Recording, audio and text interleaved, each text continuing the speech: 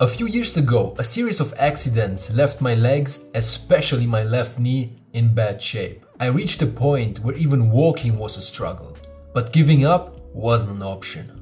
I knew I had to find a way to rebuild and strengthen my legs, no matter how long it took. Through trial and error, I created a training routine that not only made my days pain-free, but also transformed the way I approach fitness. This is the result of years of persistence, adaptation, and learning. I always start my workouts with a full body warm-up, focusing on the area I plan to train that day. Since today's focus is legs, I begin with some light running on the treadmill to get my heart rate up and blood flowing to the muscle. Like they say, a good warm-up reduces the risk of injury and improves performance. Next, I engage in some dynamic movements to activate the muscles around the knees and hips. I like to use a deep squat position for side steps, forward and backward, whatever that's called, and bunny hops. These movements are excellent for activating muscles, including the stabilizers, and also loosening up the joints. This part of the routine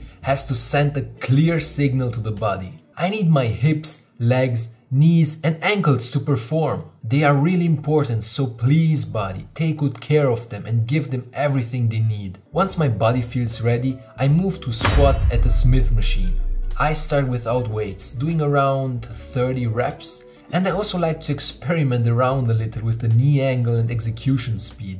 This not only warms up the quads, glutes and hammies, but also enhances deep squat mobility. The Smith machine provides stability, allowing me to focus on form and execution. It also helps me feel safer, especially on my knees, while still doing something squat-like. Over time, I plan to transition to free weight squats for a greater challenge. But for now, this is a reliable way to strengthen these key muscle groups while minimizing injury risk. As you can see, I generally avoid lifting heavy weights. Instead, I prioritize execution and higher reps. Adding more weight might increase strength, but it also increases the risk of injury and usage. But really, feel free to experiment on your body and see how you respond to it. After 4 to 5 sets, depending on the day, I'm ready to move on. My next exercise is the ass to grass lunge, inspired by the knees over toes approach. This movement has been transformative for me, especially when I was dealing with knee pain.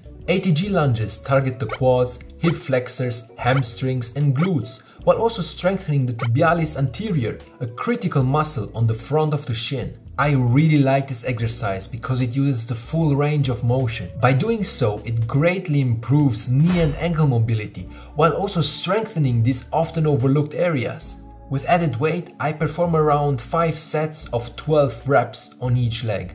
Beyond building strength, this movement provides a deep stretch for the quads, the ankle dorsiflexors, and most of all, the hip flexors, which helps maintain flexibility and are so important in reducing lower back pain. Next, I do side-to-side lunges, first without weight and then with added resistance. These lunges are excellent for targeting the adductors, abductors, and glutes, which are essential for lateral movement and stability. They also stretch the inner thighs, improving hip mobility. So as you can see, every exercise in this workout until now not only increases power, but also aims to increase mobility, which is such a key factor when it comes to general well-being. There was a time when I completely ignored stretching and I became stiffer by the day. Even tying my shoelaces became an advanced yoga position. Honestly, if my range of motion were a superhero, it would probably be called Captain Cramped. Or rather, the Stiffinator, Mr. Barely Bends. Well, that sounds more like a villain. Add to that all the little aches and pains. Aches?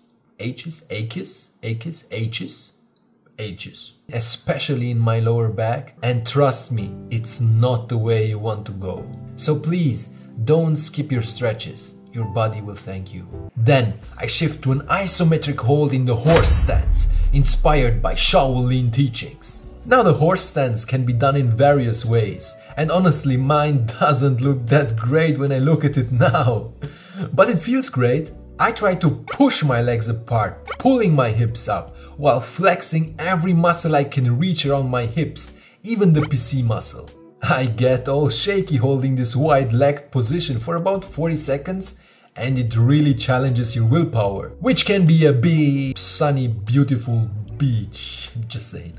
To complement this, I incorporate a core-focused exercise, which will help me with skills like press to handstand and stuff like that. Sitting on a bench, I lean forward and lift my legs up and down, engaging my rectus abdominis and hip flexors. This one was really tough when I started with it, but it got a lot better over time. The exercise bridges the connection between the upper and lower body, enhancing overall functional strength. I complete 4 sets of this combination. My next focus is the lower legs. I alternate between straight leg and bent knee calf raises, ensuring I target both the upper calf and lower calf. These exercises build strength and endurance through their full range of motion. I used to have this stabbing pain in my Achilles tendon, and it also used to do these weird crackling tendon noises when I moved my ankle. Yeah, I kinda overused it back then. And of course, additionally, I had no idea how to cure this. It didn't get any better before I started doing this exercise. Back then, I did full range of motion without added weight on the same machine. And in about 2 months, my tendons felt as good as new. To balance this, I also trained the tibialis anterior with tibialis raises, which are really hyped at the moment. Strengthening the tibialis anterior is essential for proper foot dorsiflexion. Foot dorsiflexion means if this is my shin and this is my foot, that's the movement. The foot dorsiflexion. It's a movement of the ankle joint, this one right here. Well, the imaginary one right here. A strong tibialis anterior supports stability, prevents shin splints, and improves overall lower leg function. Interesting to know is that tibialis anterior does not directly pull on the knee, but it still plays an indirect role in knee function.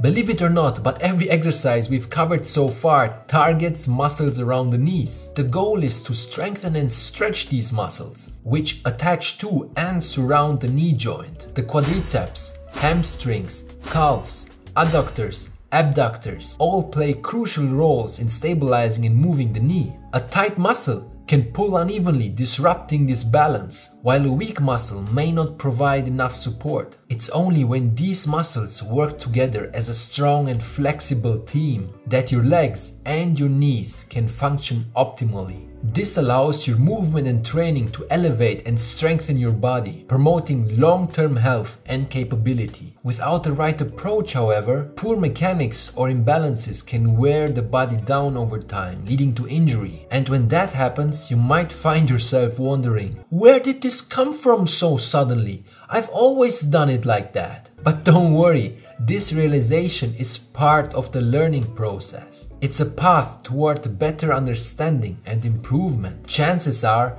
we all have areas where we could refine our approach. With time, attention and effort, we can uncover better ways to move and train, allowing us to build stronger, healthier bodies. I finished the session with a stretch to release tension in the lower body. Using a bench, I place one leg on it and sink into the pigeon pose. This stretch targets the glutes, piriformis, hip flexors, and lower back, areas that can become tight during training. By the way, look at how empty the gym is right now. Well, it is closing time, which is the best time to record. This routine works because it's based on a foundation of balance, mobility, and strength. Each exercise targets specific muscles, while increasing joint stability and range of motion. It's not just about building power. It's about creating a functional, pain-free body that moves well in every direction. Thank you for watching, and I hope this inspires your next training sessions. Good luck!